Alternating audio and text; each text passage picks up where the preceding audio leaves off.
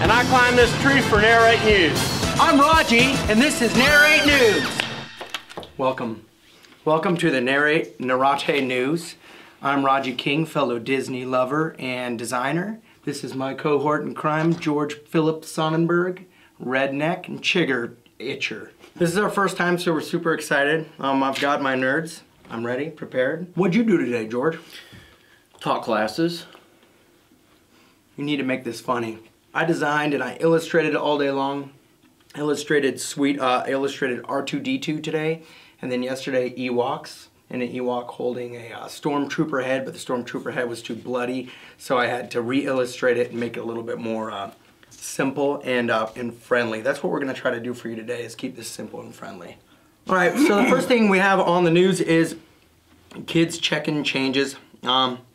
There's a ton of kids coming in and out of Narrate, and we've got to change the way that we're going to do things. Preschool to 5th grade are in the other building across the street, and they have their own check-in, and then the babies and toddlers are going to be downstairs. So make sure you go in and you talk to the nice folks, and just make sure you get your little badge thing, and then you follow all their orders. Perfect, George. Okay, have you been looking to get more involved and enjoy attending the 11 a.m., i.e. you can't get up and make the 9? We have room to add 2 to 3 ushers to our 11 a.m. team. They arrive at 10:40 a.m. and usher through 11 a.m. And you'll pick up the money and take it where Sarah tells you and stuff like that.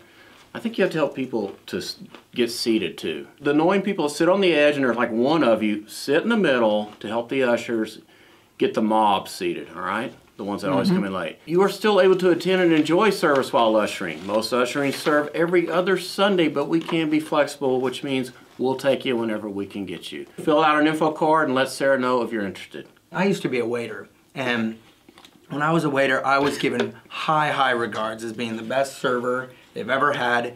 And I think it's important, and I'm not really like kicking it up on my game on this, but I think that it's important that we're like super friendly when people come in. If you just show up and smile and aren't overly rude, you'll qualify. Yeah, I think pretty much anybody can usher, but also realize that you can layer on an additional layer of hospitality. You can. You can schmooze. Don't scare you never people know. off. One last bit on that. When I was waiting tables, the one thing that you always had to do is you had to read the people. So when they came in, I remember one time I was like Mr. Personality, and I'd be like, hey, so good to see you. Yeah, it's great. What's your day been like? And it was obvious that these two were like on a date.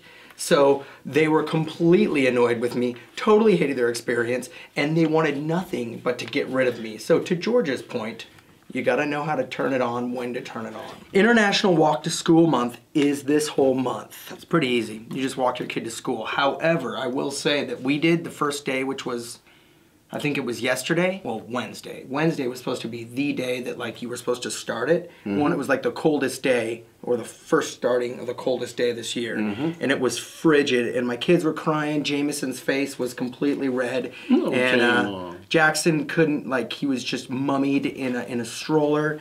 A lot of good family fun. We went the wrong way. The walk to school day took 3 miles, and we walked through like this bog. I got new running shoes and actually jumped in the mud.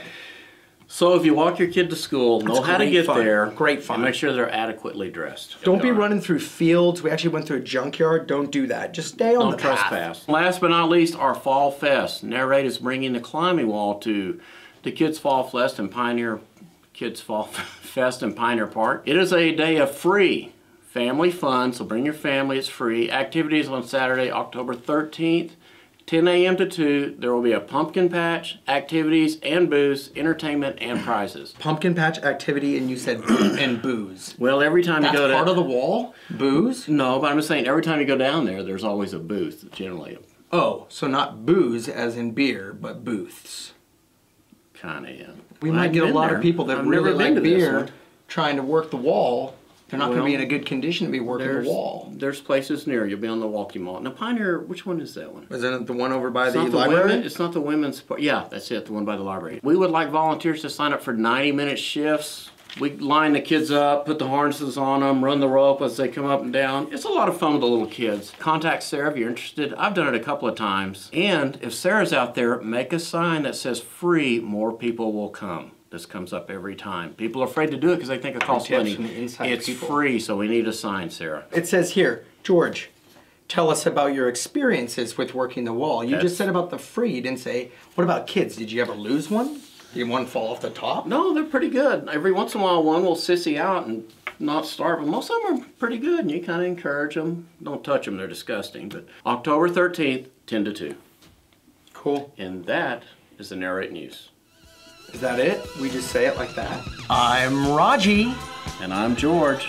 And that, we need to hug, is your Narrate News. Stand like this. He's such a cute.